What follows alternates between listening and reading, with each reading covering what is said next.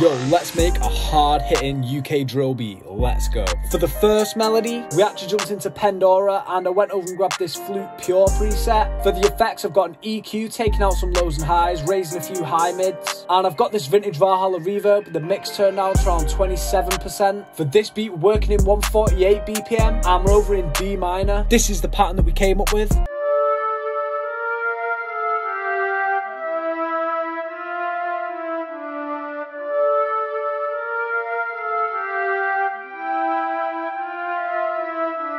For the second melody, we actually went into Expand and I went over and grabbed this Wavetable Bells preset. For the effects, I've got this gross beat which plays a half beat gate. I've got an EQ once again, taking out some lows and highs. And I've got another vintage Valhalla reverb. This time the mix turned down to around 33%. This one gives it a real digital feel and it adds to the bounce with the gross beat gate. So this is the pattern that we came up with.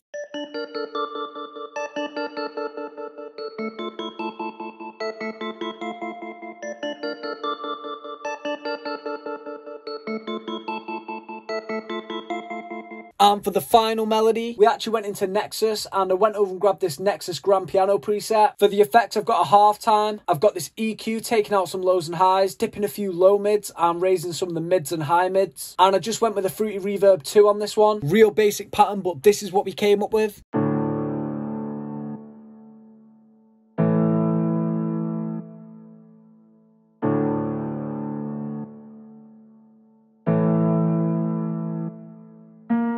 Now this is all three patterns that we came up with played together.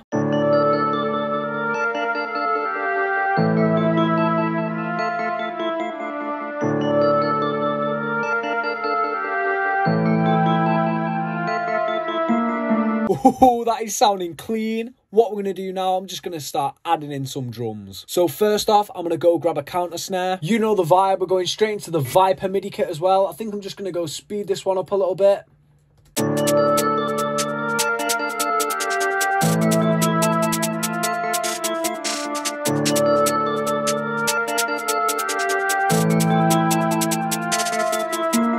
That sounds nice. What we're going to do now, I'm just going to start layering in some percussion. So I'm going to grab a few snares, maybe a few perks as well. I'm just going to get the bounce going. So let's see what we can come up with.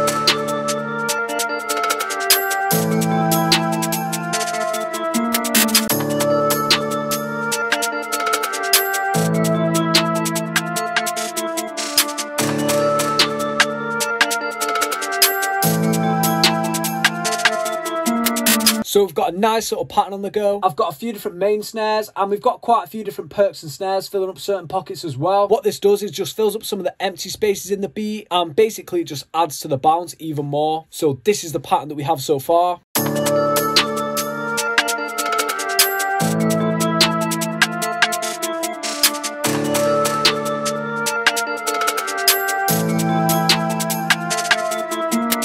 Oh, that is sounding nasty. What we're going to do now, I'm just going to waste no time once again. We're going to get straight into the 808. Yeah, baby.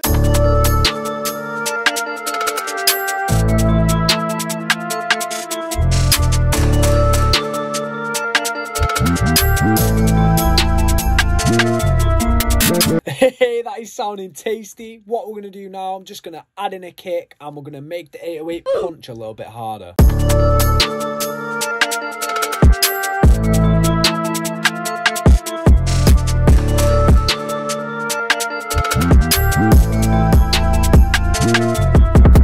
Hey, that is sounding nasty. What we're going to do now, I'm just going to right click the pattern, split by channel, and we're going to go ahead. I'm going to rearrange this into a full beat. So we've got a nice little bit of structure on the go. I've added in a few different effects out my kit, and what this does is just lets the listener know that there's something new about to come in at the end of the bar. We've also got these beat cutouts here and there as well. This just adds to the tension of the beat, and basically it just stops the track sounding so repetitive as it goes on. Finally, I've added in my tag in there too, and I think that pretty much tops it off for this one. So I think all that's left to do now is just have a quick listen.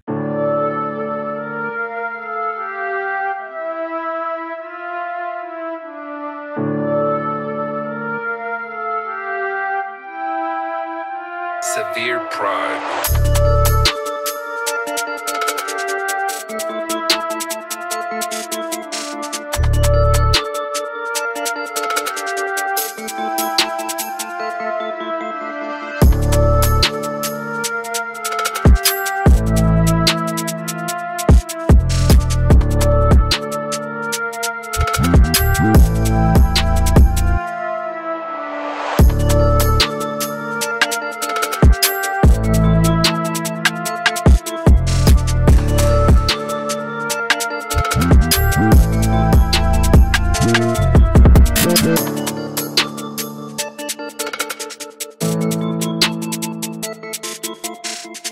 Hey, nice little breakdown, and then straight back in.